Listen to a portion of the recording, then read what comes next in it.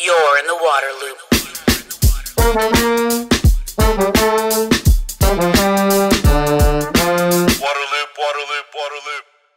Waterloop is made possible in part by grants from Spring Point Partners and the Walton Family Foundation. Waterloop. Hey, this is Travis with Waterloop. I want to tell you a story about High Sierra Showerheads, who I'm proud to have as a sponsor of this podcast, particularly because they make incredibly water-efficient showerheads. I've talked with owner David Malcolm about growing up in California, learning about the importance of water and energy efficiency from his father. David has been designing high-efficiency nozzles for agriculture and golf courses for the past 30 years.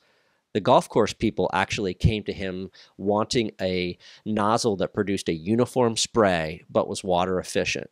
So David went in and designed a nozzle that explodes a low pressure stream of water into a shower of large, powerful droplets.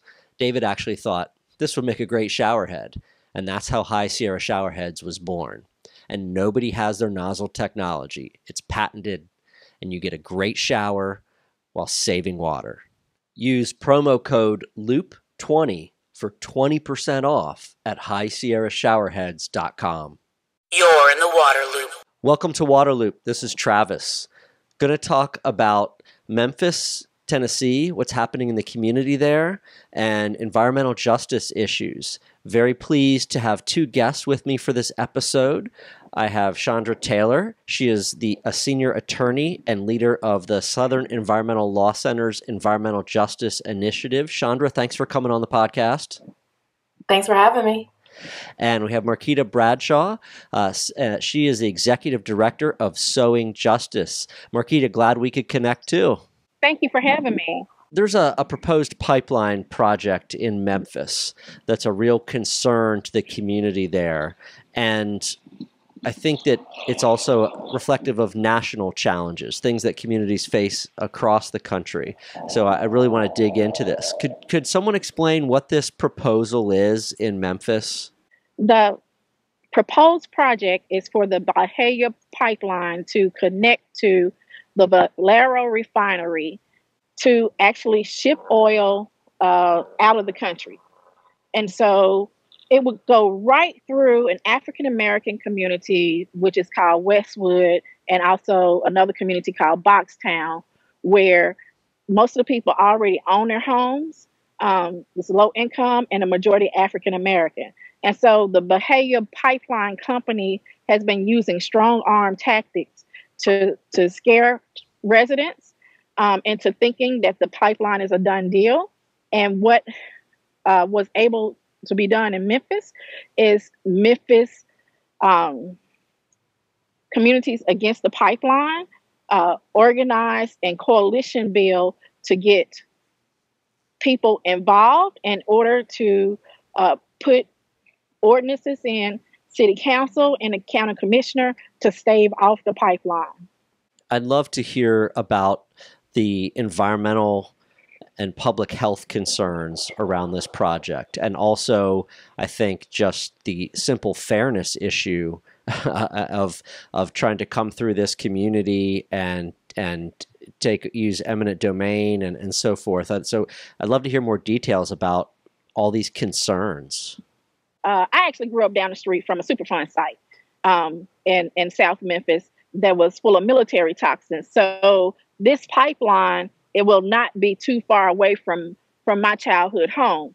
And it will actually cut through some of my family members' land. And the danger of this pipeline is about there are always leaks with pipelines, especially this type with this much pressure going through. And what makes Memphis so great is that we get our water from aquifers, and it's some of the best water around the world. And so this pipeline would actually damage the Memphis sands and leak into our aquifer and pollute our water if it spills. Because it's not if the oil spills, it's when it does. This company has had many infractions where it has had many spills all around the country. And so the health problem is it endangers our drinking water. And as you know, refineries, we just had an issue with Valero having an uncontrolled burn where you could see the fire shooting up all over the city. Hmm.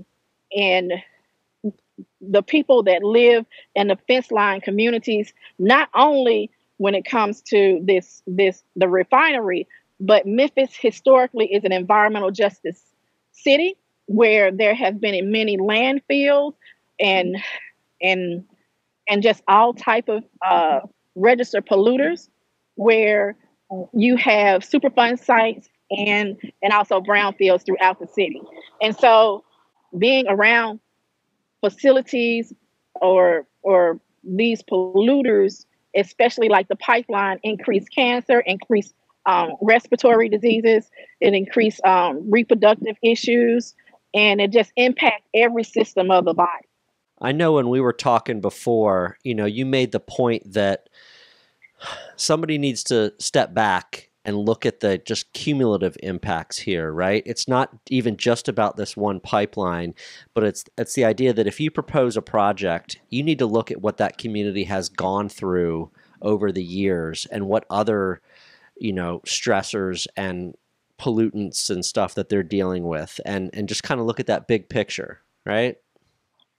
Absolutely. So when you look at the type of permit that was used for the pipeline, it is a permit that circumvents an environmental assessment, and also it circumvents including community voices like the Memphis communities against the pipeline.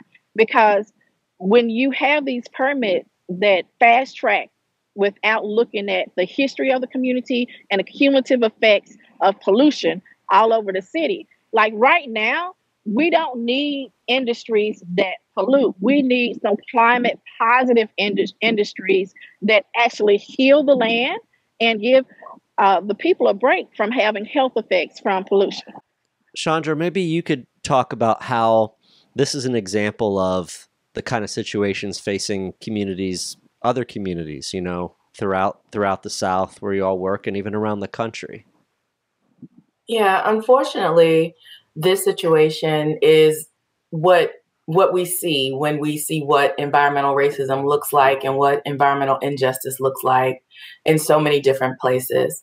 Like we know that zoning decisions, market forces, and a perceived lack of political influence or perceived lack of political power are often causes, including legal historic discrimination, causes of environmental injustice. So in Memphis right now, in Southwest Memphis, this community already has the Valero refinery. There's a steel company. There's the retired TVA coal-fired power plant. And then there's the coal ash pond associated with that plant. There's a natural gas plant. There's a railroad yard. The community is also bordered by highways that contribute to air quality degradation. So there are all of these varying polluting sources around this community, and in stories that we get to hear from our client group and our partners on the ground in Memphis, we know that there are early deaths attributed to cancer and more deaths attributed to cancer than one would expect. And we know that there's concern that what they're already facing is contributing to these early deaths. And unfortunately, it's not uncommon to see this type of pattern. So we heard early on that when there was a question in the early days of organizing on this about why this part of Southwest Memphis was chosen for the proposed route of the Byhalia pipeline, it was because the community was deemed to be the path of least resistance. So that perceived lack of political power and the efforts to push through projects that are really undesirable for the environment and public health, to push those projects onto already overburdened communities of color is too common. And it's what we see happening now in Southwest Memphis with this proposed Byhalia pipeline route. The phrase environmental racism is one that I've seen more in the mainstream, if you will. You know, I think the environmental justice, environmental injustice is something that I saw more commonly used, at least in some more mainstream reporting and discussions. But I have just noticed the environmental racism really rise up as a phrase. And I imagine you all in your work have used that phrase for a long time. Do you think that I'm right that now it's just popping up a little bit more into some of the mainstream conversation? What do you what does environmental racism mean versus environmental justice, environmental injustice? Yeah, just kind of love to get your thoughts on those questions. Well, before you can get to environmental justice, you have to have an injustice that actually happened.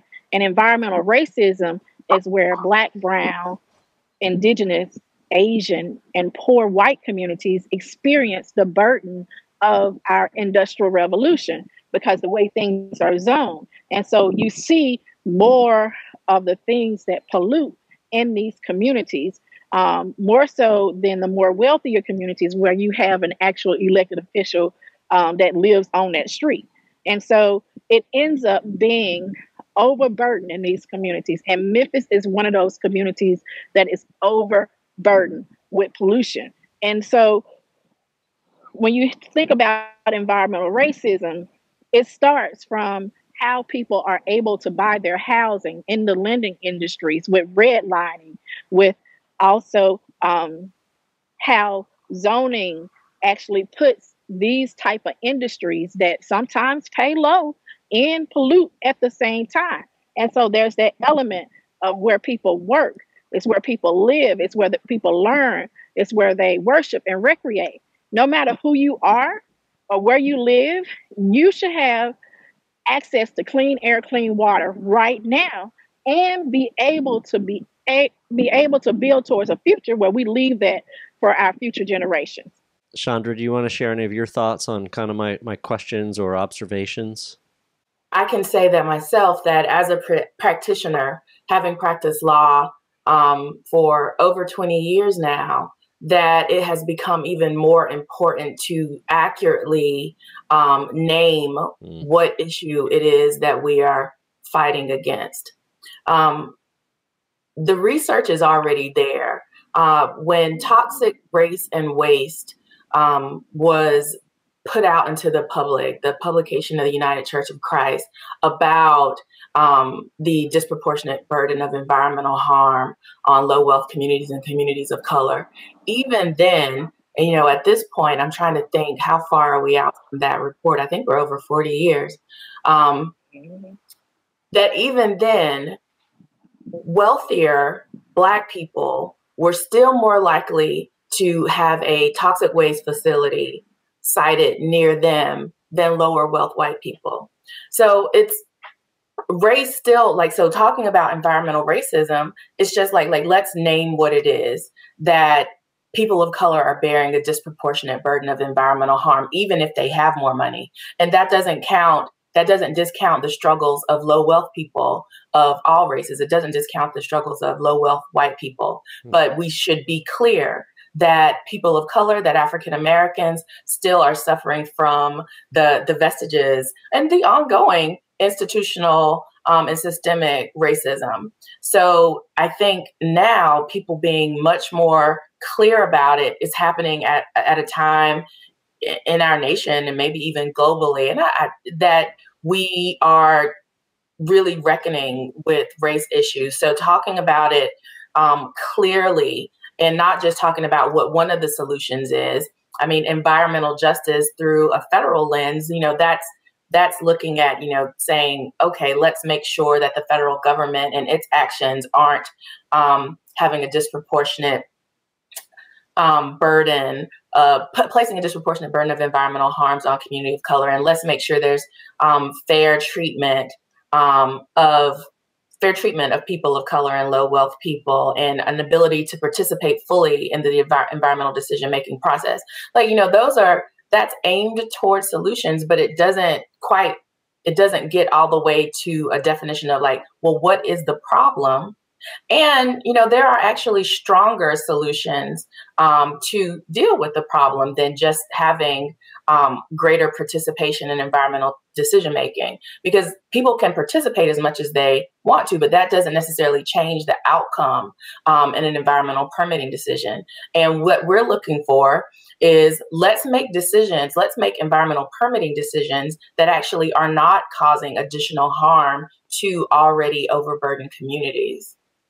I'd really like to hear about how the community in Memphis has responded from like a tactical standpoint, and as an example of how a community anywhere in the country, if they're facing a situation like this, what's the approach? What do you need to do? What's kind of the playbook?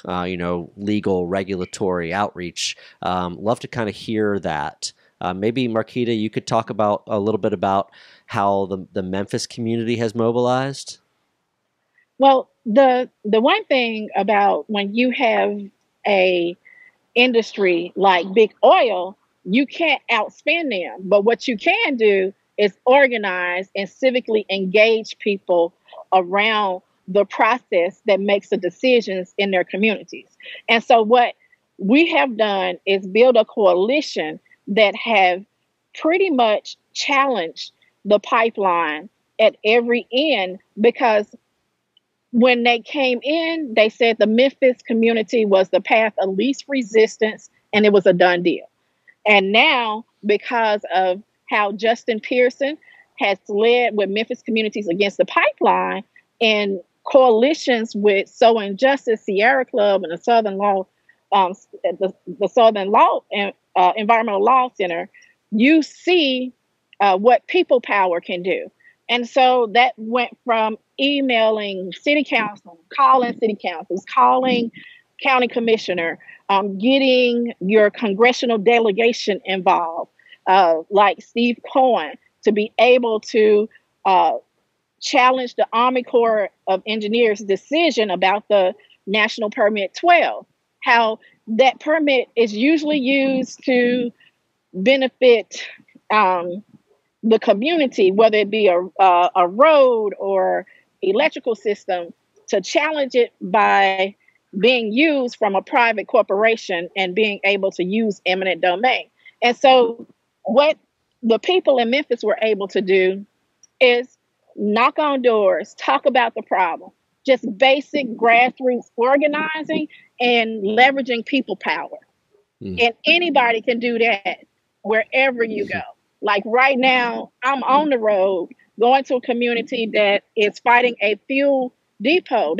They actually want to put a tap on the communities and in the community on a pipeline that's only going to create 3 jobs.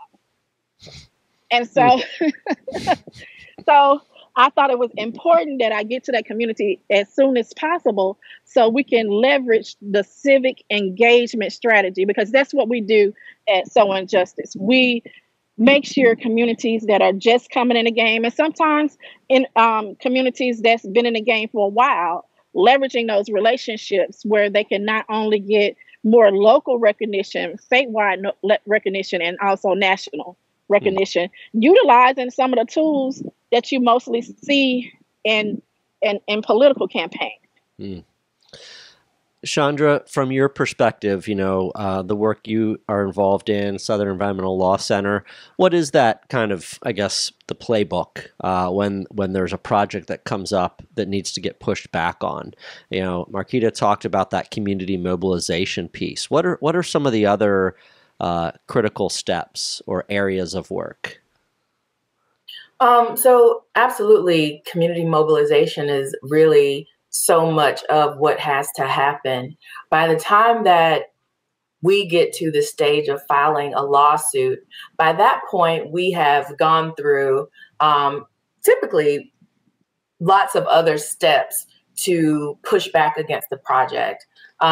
We have litigation going on now regarding the eminent domain process, regarding Nationwide Permit 12, and the statements of our partners on the ground are integral to showing how they are going to be harmed if the projects move forward as they've already been identified.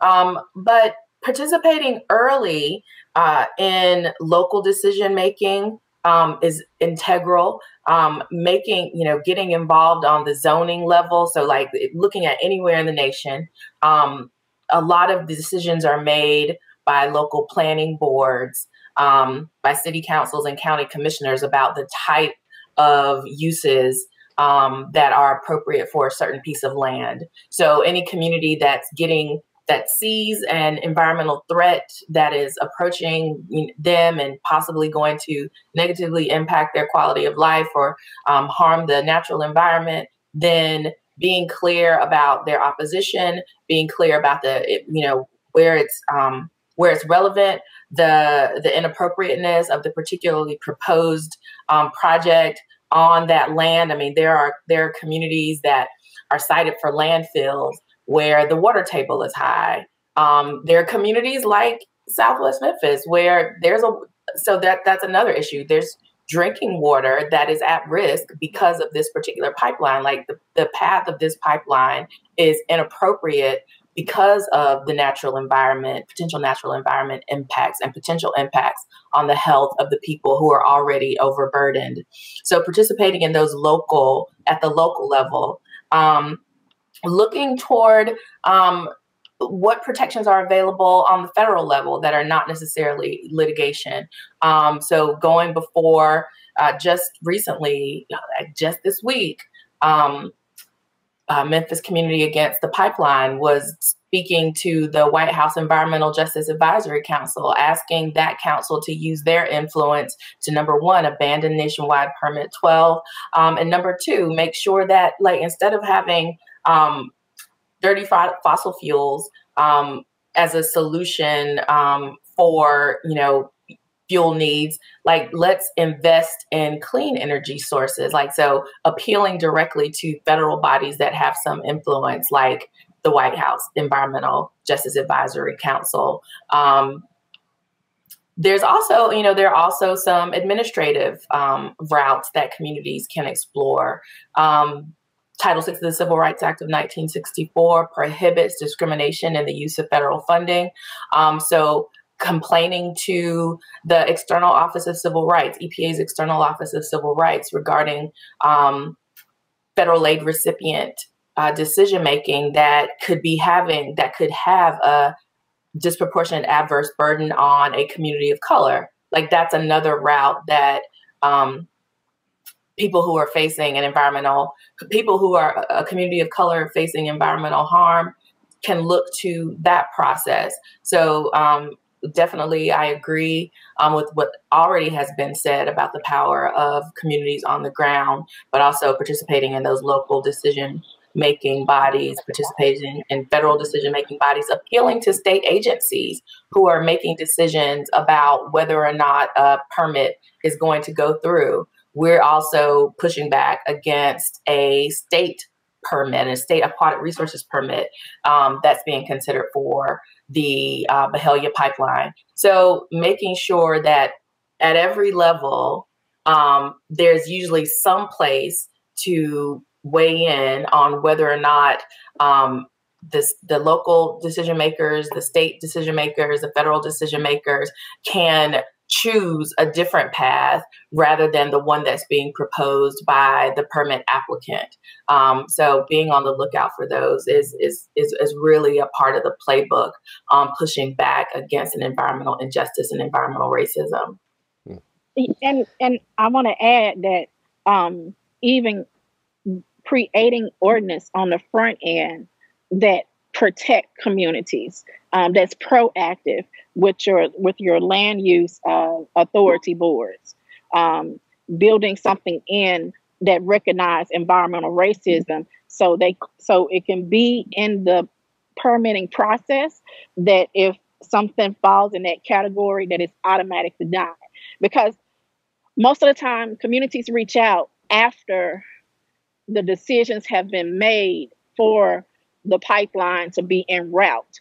And that's when the Memphis Communities Against Pipeline got involved is when they found out it was going to be affecting their homes, because of the permitting process only recommends that they notify 24, send out 24 notices. And so that system within itself is discriminatory by not giving people information.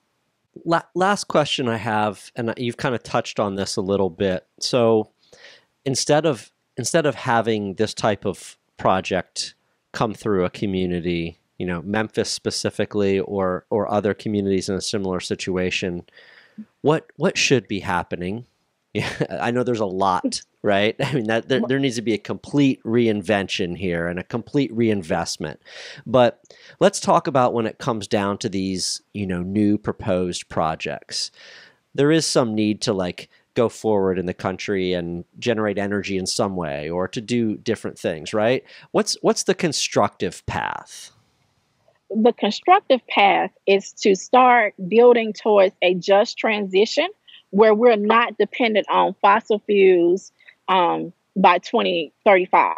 And what that takes is infrastructure right now. The infrastructure for clean, green, renewable energy, where you can get clean electric that's renewable, and also looking at the communities that have been affected by environmental racism and tackling some of the issues of making sure that these communities begin to heal, have industries where it does not pollute the air, have industries where it does not impact the water table, like in Southwest Memphis, where it is a refill area when it comes to the water table because it's marshy. And so this is the reason why we need to move towards a just transition where we have an infrastructure that supports clean, green, renewable energy and not one that's built on pollution. Chandra, do you have anything you want to add to that from your perspective? In the same vein as Marquita, it's also January 27th, President Biden issued Executive Order 14008, and part of that executive order talks about the Justice 40 initiative. I'm excited that that's something that's on the table where it's already set out, 40% of federal investments, they should be going toward overburdened communities. So investments in clean energy and energy efficiency and workforce development and affordable housing and cleanup of legacy contaminated sites and critical clean water infrastructure. Those are details that are set out in the executive order, and there's a plan that's being created by May 27th of this year. We'll see recommendations for where these investments in this, more sustainable sources of energy and more efficient, so clean transit. So looking at better environmental outcomes for us, investing in those for communities that have been disinvested in. That's significant, that it's something that's on the horizon for us. And I do think that's the direction that we should be looking, being very intentional about executive actions, about congressional actions that actually can turn the tide such that as a nation, we have a cleaner future, and also that the people who have been suffering a disproportionate burden are relieved of that and actually see real investment in the communities in a way that supports our growth and supports our good health.